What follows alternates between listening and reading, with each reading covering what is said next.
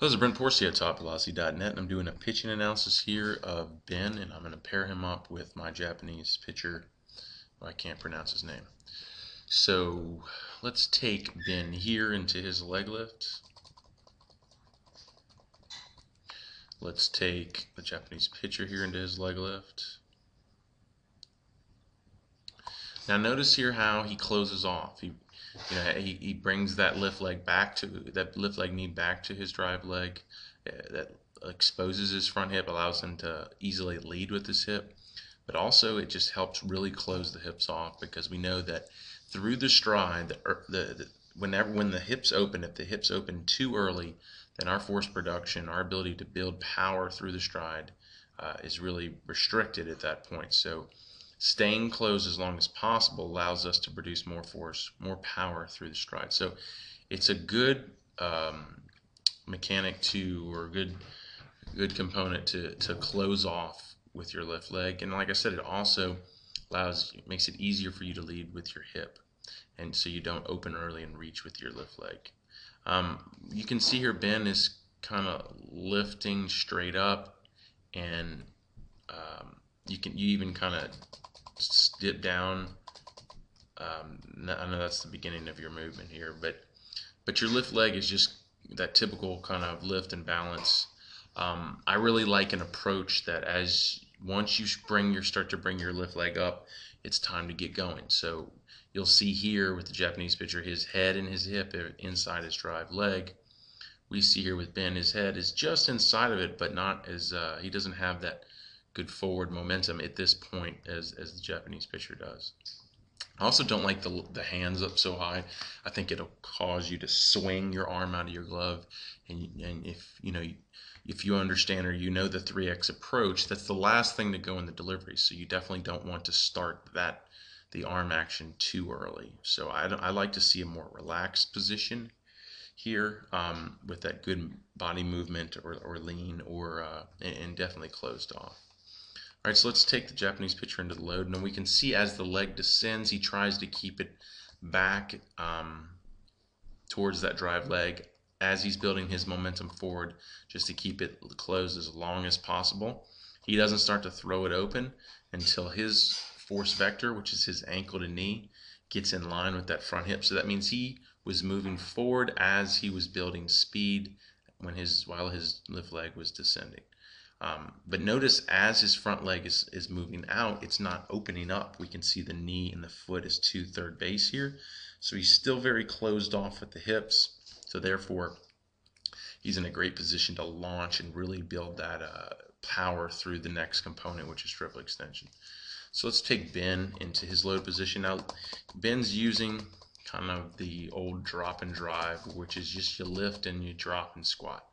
The problem with that, it's good that you're loading or building flexion on your drive leg, but if you're not moving forward, then you're going to have to start, basically your delivery starting at this point. So it'd be like you putting your foot down right where you are and then starting all over again. So if you're when building flexion, it's important to move and build momentum forward so we can line up that force vector, and so we're accelerating into triple extension.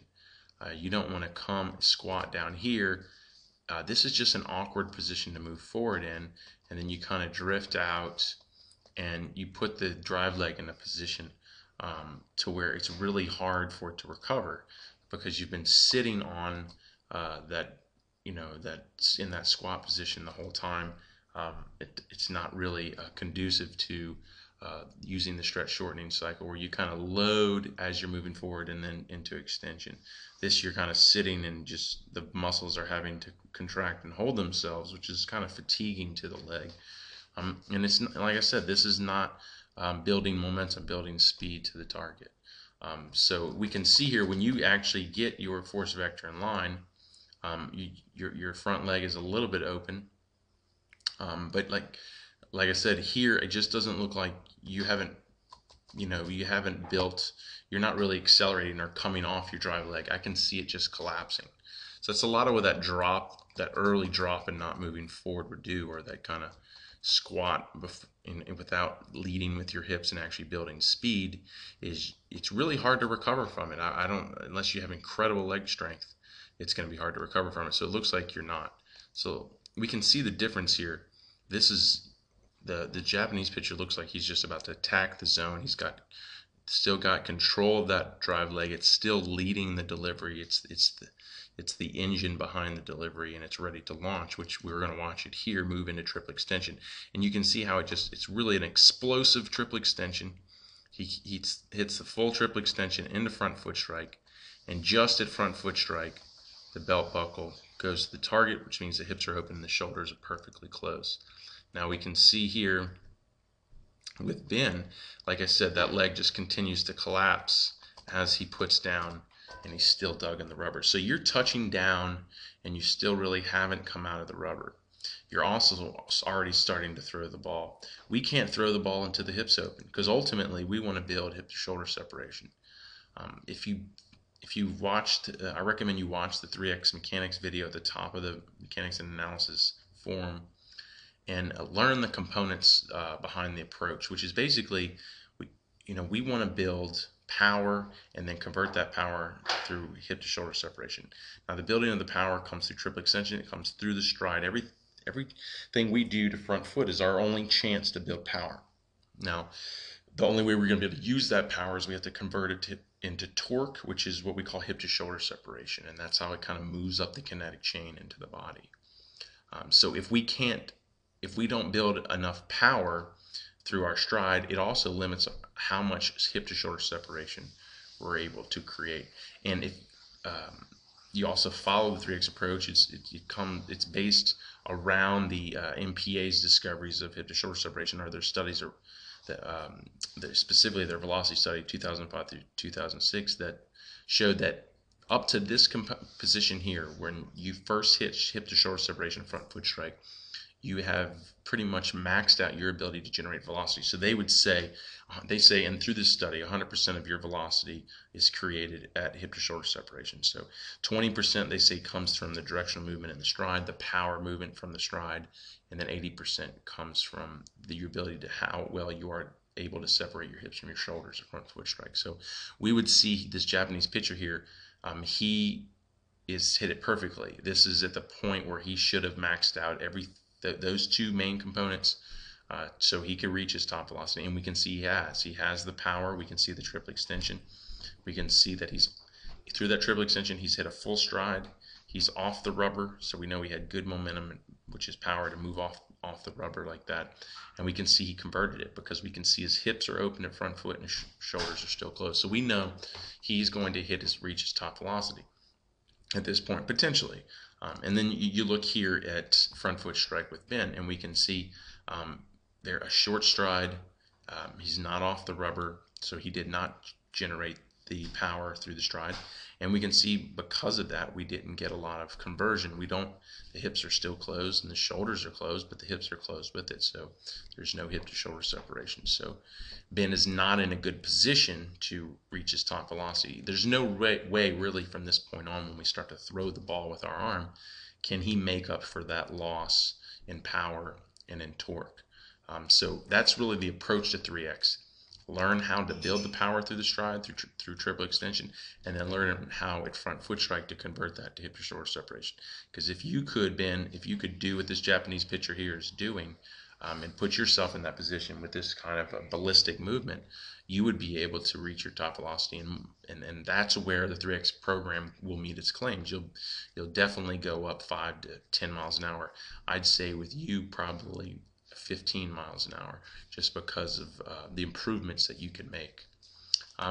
So we'll watch here. Look, so you're not going to create the hip to shoulder separation if you don't convert it, if you don't have a powerful stride and you're not able to convert it front foot strike. Because look, when your hips come through, let's see the point of your hips coming through. So that's right when your hip open. We can see belt buckle finally right there would open to the target. And look how the whole way through your hip and shoulder are coming together.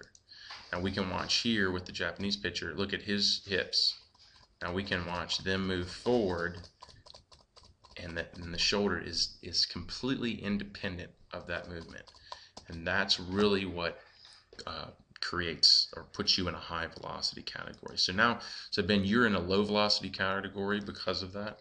You're going to finish in a low velocity category, standing up, pour forward trunk tilt, short stride. You don't have that front leg extension. We can see the Japanese pitcher here goes into great external rotation, early internal rotation, good forward trunk tilt, great front leg extension, stabilization.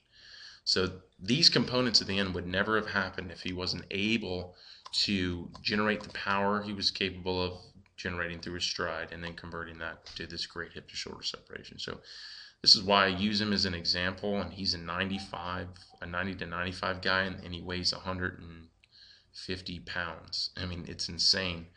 Very explosive athlete, little, but very explosive, and able to really convert that explosiveness through torque and through his body into the ball. So, and this is really the prototypes of 3X pitching. This is what the program is really training you to almost become these type of pitchers. So you're going to have a throwing program and the strength and conditioning program. The throwing program is going to help you develop the motor coordination to move like this elite pitcher, and the strength and conditioning program is going to help you develop the strength and power to actually come off the rubber through an effective explosive triple extension, and then have the strength at front foot to then convert that to torque and take advantage of the short stretch shortening cycle.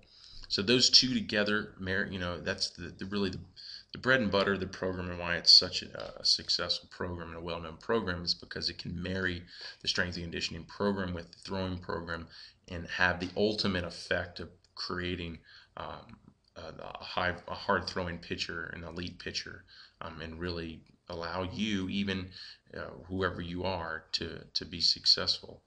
So there's no limitations. I really believe anyone can come to this program and reach their velocity goals. All right, so I hope that helps. I appreciate you sending your video, and I wish you the best luck.